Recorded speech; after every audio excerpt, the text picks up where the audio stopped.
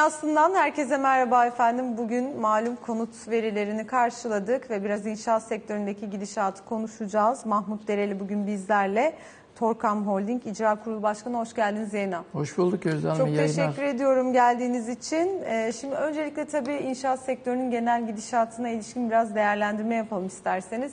Rakamlar aslında halen daha güçlü. Yani ortalamalara göre baktığımız zaman Temmuz ayında baz etkisiyle arttığını gösteriyor bizlere. Ama tabii içerideki ekonomik koşullar, yabancı alımlarının giderek daralması, bunlar tabii inşaat sektörü için belli bir trend anlatıyor mu? Merak ediyoruz. Nasıl görüyorsunuz? Nasıl düşünüyorsunuz? Evet, teşekkür ediyorum. Tabii ki şimdi inşaat sektörünü irdelediğimiz zaman çok kapsamlı. Yani bir de biz inşaat sektörü deyince sadece konut direkt aklımıza geliyor ama gayrimenkulün içerisinde ofisler, ticari üniteler ve sanayi tesisleri gibi birçok gayrimenkul var, arsalar var.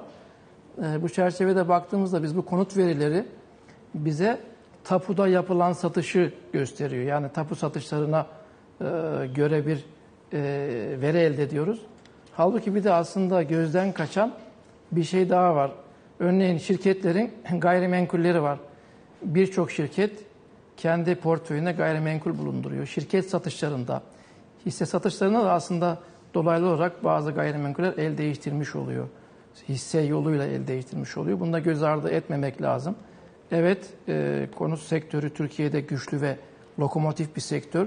Çünkü altın ve konut Türkiye'de en önemli yatırım aracı. Altından sonra ikinci sırada konut geliyor. İnsanların parası olduğunda yeteri kadar ve kredi ulaştığında ilk yapmak istedikleri şey konut almak.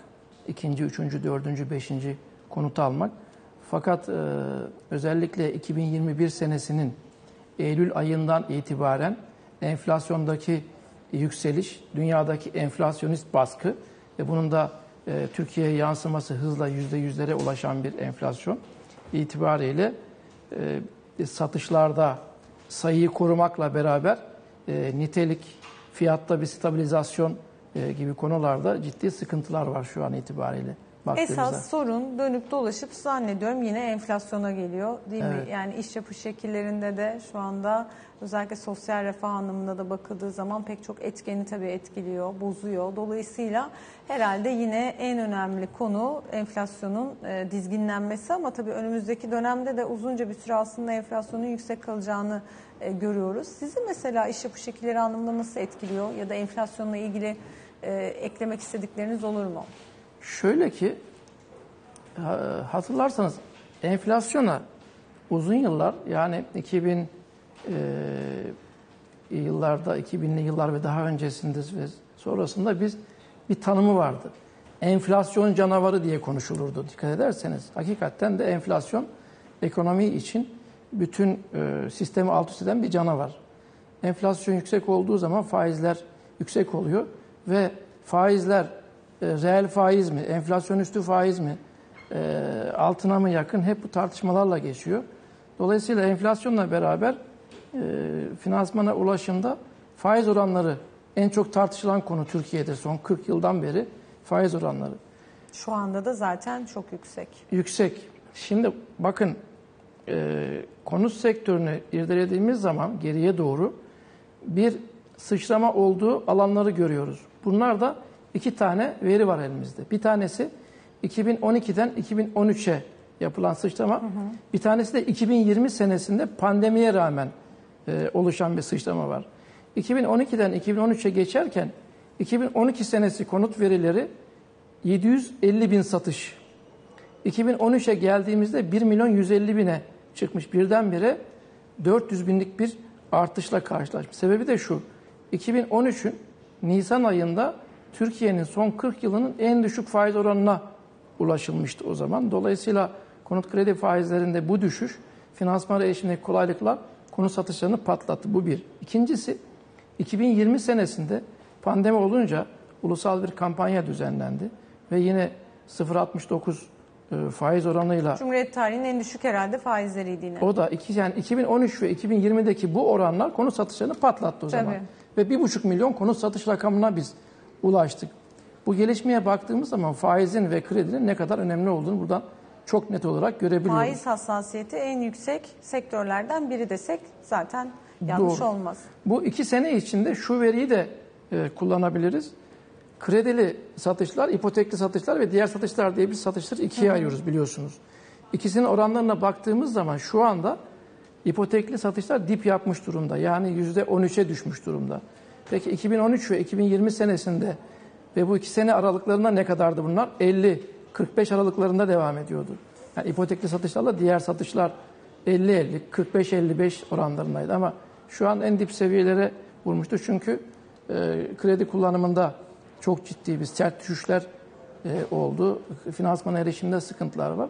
Dolayısıyla tabii ki bütün bunlarla beraber alt sektörleri besleyen bir konut sektörü, gayrimenkul ve inşaat sektörü, alt sektörleri besleyen ciddi 100 milyar dolarlık bir yıllık iş hacmine sahip ciddi bir sektör. Bu ekonominin lokomotif sektörü aynı zamanda. Bizde tabii ki dediğiniz gibi hani ekonomide büyüklük anlamında ciddi bir yeri var. O anlamda tabii istihdamda da tabii ki ciddi bir yeri var. Ama tabii baktığımız zaman inşaat sektöründe özellikle trend olarak tabii ki işte alım gücünün düşmesi gibi etkenler tabii içeride konut sahipliğini de çok düşürüyor. Ama daha da önemlisi tabii yeni konut piyasaya çıkarabilmek için inşaat firmalarının hevesi olsa dahi arsa bulamıyor. Arsa bulsa finansman bulamıyor, finansman bulsa müşteri bulamıyor. Nasıl çözülecek bu sarmal onu ben merak ediyorum. Yani yabancı satışlara elbette sektörü destekledi bir yere kadar. Ama şimdi mesela orada da bir doygunluğa ulaşıldığı görülüyor. Bu trend midir değil midir elbette ayrı bir konu ama ne dersiniz? Hani iştah var mı yatırım için ve tabii finansman problemi nasıl etkiliyor burayı? Yatırım için iştah aslında her zaman var. Çünkü bu canlı bir sektör. Bazı ülkeler var işte bazı Avrupa ülkeleri konutu üretemiyorlar. Almanya 400 bin yapmak istiyordu yıllık. Üst üste toplantılar yaptılar, hedefler açıkladılar. Geçen sene üretebildiği konut sayısı 120 bin maksimum. Bunlara çareler arıyorlar şu an bizim de orada projelerimiz var. Türkiye'de ise arsa yok büyük şehirlerde. Kentsel dönüşümle ancak yeni arsa üretilebiliyor. Orada da bazı yapısal sorunlar var. Ama şu deprem bize gösterdi ki bunların hızlı aşılması gerekiyor. Bir de ne kadar sorunlu konut stoğu vardır sizce? Rakamlar paylaşılıyor ama. Yani tabii ki çok çeşitli rakamlar paylaşılıyor. Bunları aslında devletin resmi taramasına, verilerine itibar etmek lazım. 1999 öncesi yapılmış olan konutlarda sorunlusu neden sayılıyor? O günkü mevzuata göre yapı denetim yoktu. Bir. İkincisi gerekli mühendislik desteği alınmadan el yordamıyla konutlar yapılabiliyordu. Denetimden yoksun bir de mühendis desteği yok. Dolayısıyla bunların tamamı riskli konutlar kapsamında. Tabii. Ama incelendikten sonra, gerekli testleri yapıldıktan sonra da raporlara göre konuşulabilir. 99 sonrası yapılan konutlarda ise risk oranının %2'ler düzeyinde olduğunu görüyoruz. Neden? Bir yapı denetim sisteminden geçmiş. Ayrıca çeşitli oluşan işte İzmir, Bingöl, Malatya ve en son Maraş depremlerinde de gördük ki 99 sonrası konutlarda hasar ve yıkılan konut sayıları onların bize bir istatistik veriyor. Fakat genel sorunuza dönecek olursak güvenli konut ile bu işin yani kentsel dönüşümde bir güvenli konuta erişimle bu işin bir ranta dönüşmesi arasında sıkışıklık var. Yani işte bir binayı düşünün, kentsel dönüşüm yapacak komşular bir araya geliyorlar vesaire. Bir an önce bir güvenli konuta ulaşmaktan ziyade ne kadar bir değer artışı kazanırım, buradan ekonomik olarak nasıl bir gelir elde ederim, şu anda burası 2 yapıyorsa 7 yapar mı, işte 9 yapar mı gibi böyle bir hesaba girince orada da belki biraz yeni bir yasa gereksinimi mi var? Yani tabii yasal düzenlemeler peş peşe yapılıyor. Şimdi bakanlığın çok ciddi çalışmaları var bu konularda. Peki bir kısa ara verelim. Aranın ardından yine konuşacağız benzer konuları.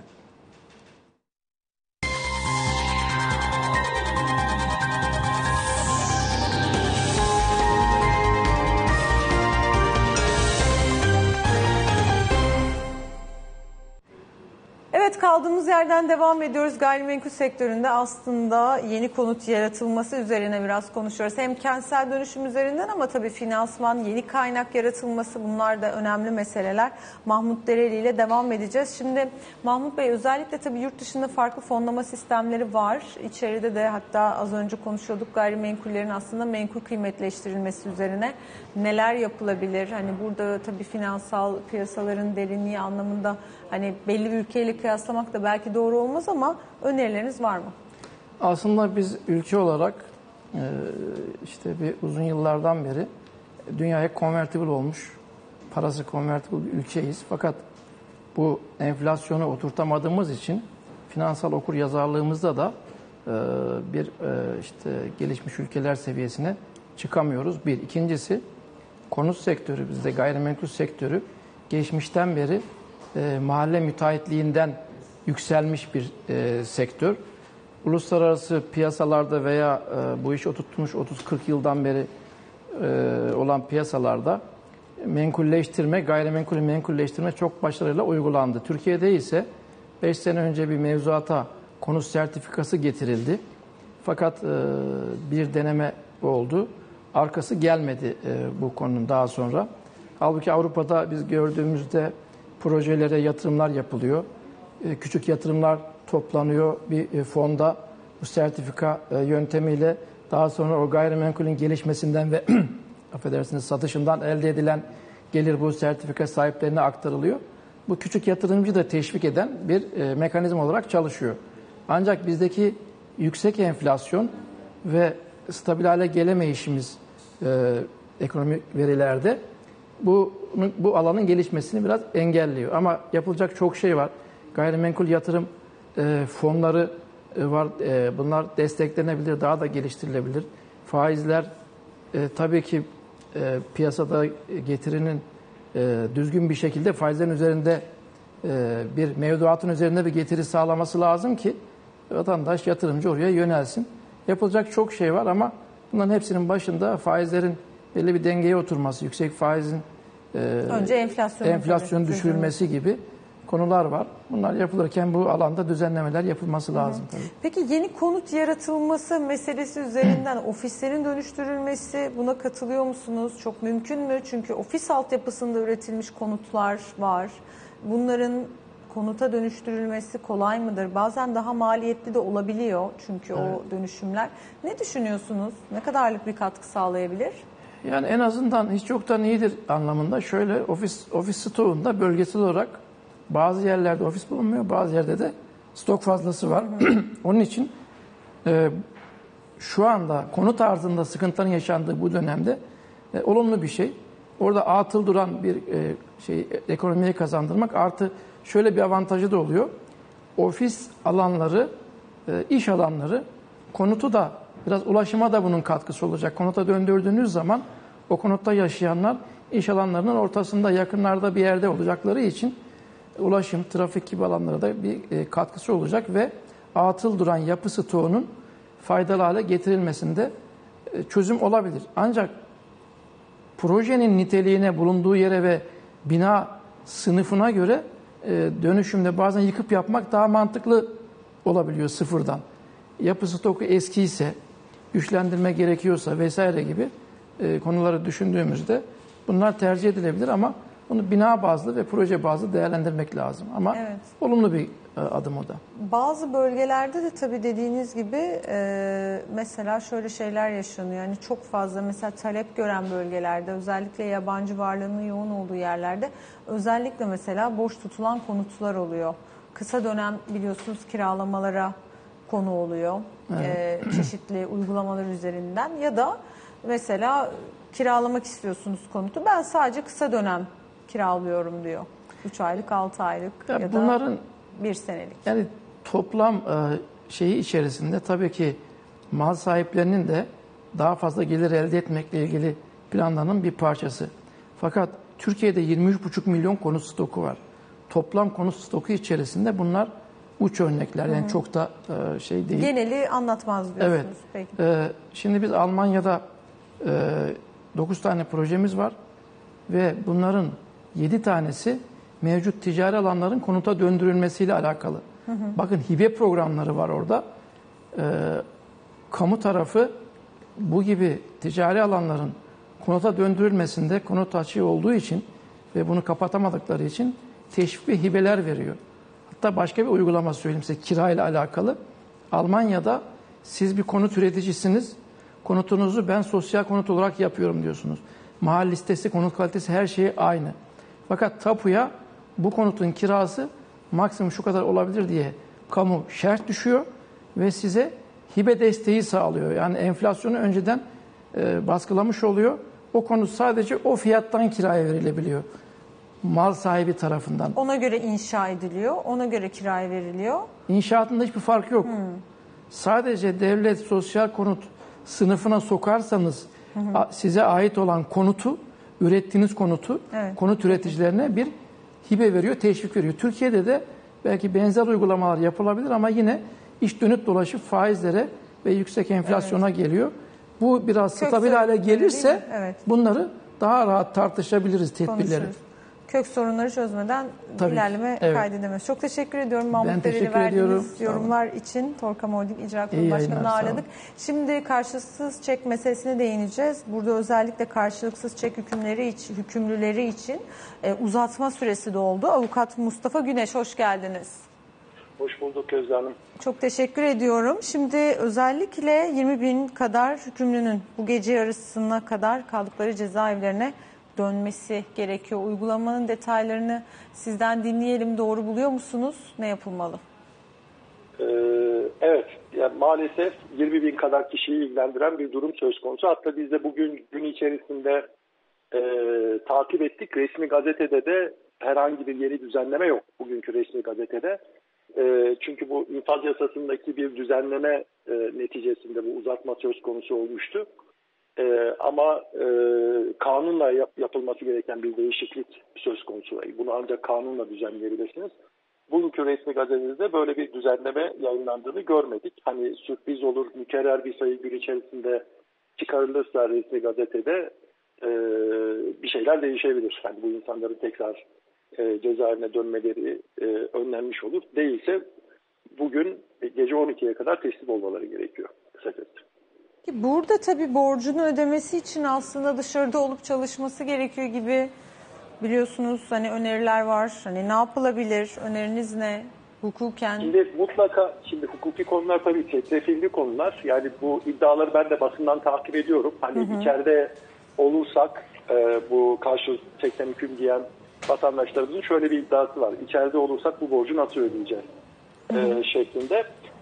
Ama dediğim gibi hani bu çetrefilli bir alan, çünkü aslında kanun koyucu karşılıksız çek suçuyla ilgili 3 kere bir uzatmada bulundu. Yani önce bir 3 aylık süre verildi. 30 pandemi sebebiyle, hani pandemiden etkilenen çok sayıda ticari aktör vardı. Tabii işletme oldu.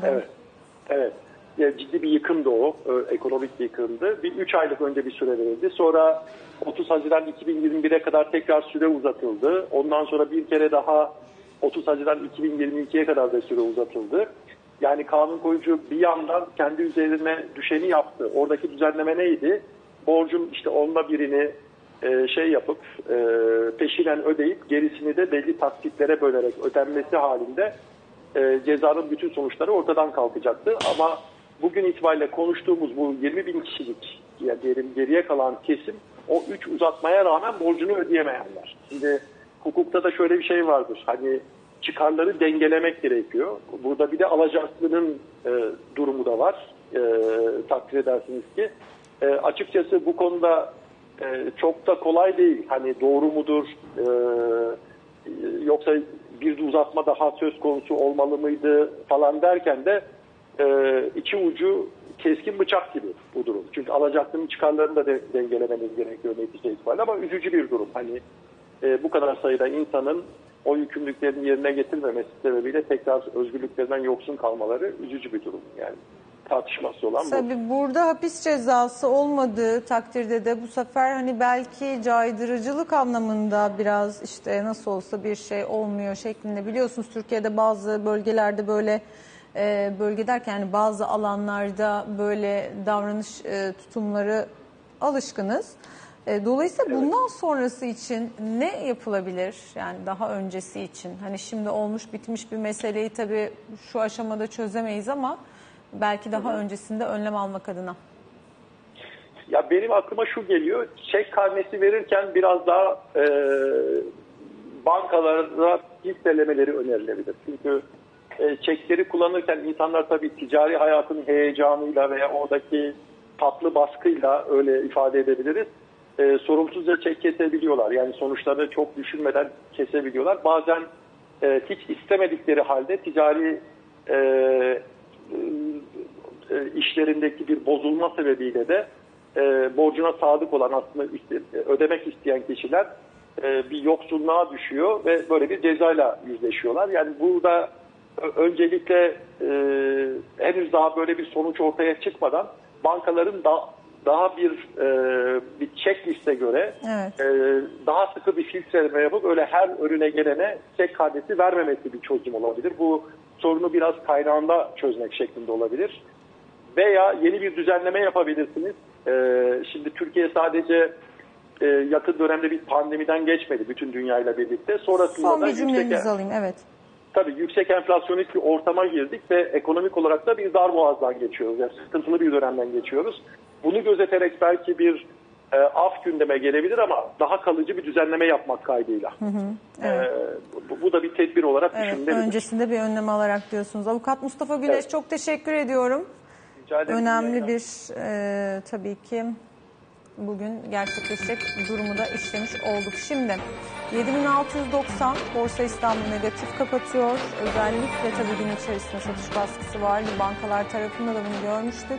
En çok düşenlerde yüzdesel olarak Kontrolmatik, Alfa, Solar Enerji, İş Yatırım, Menkul Değerler, Genilaç, BİM, Akçansa, Çimento, Anadolu Grubu gibi hisseler en çok artanlarda.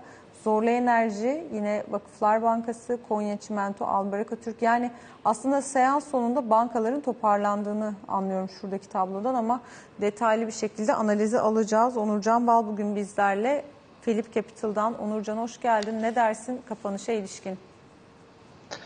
Merhaba, hoş bulduk. Yayınlar diliyorum öncelikli olarak. Borsa İstanbul'da bugün biraz daha düzeltme eğiliminin etkili olduğu, ağır bastığı bir fiyatlama gördük. Tabii gün içi oynaklık ve volatilite yüksek kalmaya devam etti. Özellikle günün ikinci bölümünde Moody's'den gelen bankalar ilişkin açıklama bankacılık sektöründe biraz daha alımları kuvvetlendirdi. Hatta endeksin bankalardaki alımlarla birlikte gün içi kazançlarını silip geri alıp tekrar artıya geçtiğini de gördük ama buradaki yükselişler de, endeksin artısı da korunamadı ve yine günü biraz daha eksi de kapanışla tamamladı.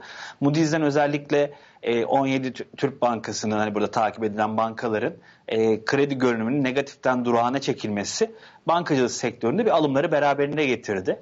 Ama hani buradaki olumlu habere rağmen, bankacılık sektöründeki hani gün içindeki yükselişlere rağmen endeksin günü ekside kapatması biraz daha kısa vadede belki temkinli, iyimser bir yaklaşımla hareket edilmesini önemine işaret ediyor. Çünkü burada malum 22 Haziran'dan itibaren başlayan yükseliş trendi korunuyor, devam ediyor ama ciddi getiriler sağlandı. Yani hem 22 Haziran'dan bu yana hem de daha geniş çerçevede bakacak olursak seçimin geride kalmasıyla birlikte endekste başlayan güçlü yükselişler, rally çok ciddi bir getiriyi de beraberinde getirdi.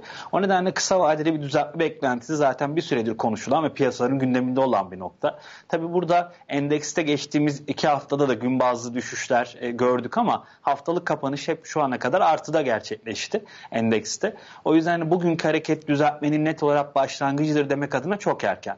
Ama bugünkü olumlu habere rağmen yaşanan düşüşün biraz daha dikkatli olmayı gerektirdiğini ve özellikle önümüzdeki birkaç günlük endeks performansının ve haftalık kapanışın çok daha önemli olduğunu söyleyebilirim. BIST endeksinde 7800-8000 bölgesi önemli bir direnç bölgesi olarak takip etmeye devam ediyoruz. Hafta başında hani 7800 üzerindeki seviyeleri gördük ama burada tutunamadı endeks. O yüzden kısa vadeli bu bölge aşınmadığı sürece mevcut seviyelerden hani daha kısa vadeli bakış açısı alım yapmanın ben biraz daha riskli olduğu kanısındayım. Hani bu bölgenin bir aşılması üzerine tutulmanın görünmesi lazım ki tekrardan daha olumlu bir momentumdan ve ivmeden bahsedebilelim. Ama geri çekilmelerde de özellikle bu bölgenin aşılamamasına bağlı olarak yaşanabilecek düzeltmelerde de 7600-7500 bu iki bölge seviye bizim takip edeceğimiz kısa vadeli ilk desteklerimiz. Ama asıl endekste düzeltmeleri sertleştirecek, hızlandıracak seviye 7360 seviyesi. Geçen haftalardaki yaşanan dalgalanmalarda, düzeltmelerde bu seviyeden tekrar alımların geldiğini görmüştük. Yani 7400-7350 bölgesi kırılacak olursa daha kabaca satışlar biraz daha derinleşebilir ve olası düzeltmelerde biraz daha sert gerçekleşebilir. O nedenle dikkatli olmak lazım. Dediğim gibi endeksin bugünkü gerilemesinin ardından önümüzdeki birkaç günlük bu hafta içindeki performansı ve seyri biraz daha kritik. Ya 7800-8000 bölgesini aşıp yükseliş eğilimini devam ettiren bir endeks göreceğiz ya da biraz daha 7300'ün de belki altına sarkan bir düzeltme eğilimi izleyeceğiz. O yüzden şu aşamada özellikle kaldıraçlı kredili işlemlerin biraz daha azaltılması, bu tarafta daha temkinli bir yaklaşımın izlenmesinde ben fayda görüyorum. Küresel piyasalara baktığımızda hızlıca o tarafta risk iştahı zayıf seyrini sürdürüyor. Ağustos ayının içerisinde genel olarak risk iştahındaki zayıflama, risk varlıklardaki biraz daha artan satış baskısı ön planda. Bu gerek Fitch'in not indirimi Amerika'daki, gerek tahvil faizlerindeki yükseliş eğilimi, Çin'de zayıf gelen son dönemdeki veriler gibi etmenler biraz daha hem resesyon hem de enflasyon kaynaklı endişeleri ve ikilemleri beraberinde getirmiş durumda. Yine bugün Çin'de açıklanan ekonomik veriler de, önemli ekonomik veriler de sanayi üretimi, perakende satışlar gibi zayıf geldi. Çin Merkez Bankası'ndan ekonomiyi desteklemek adına faiz indirimi gördük ama hani genel olarak Çin ekonomisine dair, Çin'deki ekonomik aktiviteye dair endişeler gündemde kalmaya devam ediyor. Bu da tabii emtialar üzerinde, petrol üzerinde baskı oluşturan, bugün bu hafta petrolde son haftalardaki yükselişlerin ardından Çin'e ilişkin artan endişelerle daha satıcılı bir fiyatlama görüyoruz. Yine diğer taraftan FED'e ilişkin faiz indirimleri konusunda piyasanın iyimserliğinin biraz azalması. Çünkü 2024 Mart'tan itibaren faiz indirimlerinin başlamasını öngörüyordu piyasalar. Bu biraz daha Mayıs ve Haziran'a ötelenmiş durumda. 2024 yılının Mayıs ve Haziran'a ötelenmiş durumda. Hani buradaki iyimserliğin de biraz törpülenmesi, yine enflasyona ilişkin belirsizlik ve tartışmalar, enflasyonun hedeflerin üzerine kalmaya devam etmesi ve bunun enflasyonlar ne kadar daha faizler ne kadar uzun süre bu seviyelerde tutulur tartışması. Bunlar da risk iştahını biraz baskılıyor. Amerika borsalarında, Avrupa borsalarında satıcılı bir fiyatlamanın son dönemde ağır bastığını görüyoruz. Amerika tahvil faizleri 10 yıllıklar özellikle gün içinde 4.22'leri gördü, 4.23'leri gördü ki bu da geçen sene Kasım'dan bu yana görülen en yüksek seviyeler. Eğer hani %4'ün hatta 4.20'nin üzerinde kapanışlar görecek olursak Amerika tahvil faizlerinde 10 yıllıklarda bu biraz daha düzeltmeleri derinleştirebilir. Hani küresel tarafta da dikkatli olmak lazım. Son olarak yarın açıklanacak ekonomi tutanakları piyasaların yakın takipleri alacak. Buradaki mesajlar piyasalarda oynaklığı bir miktar daha arttırabilir. Öyle.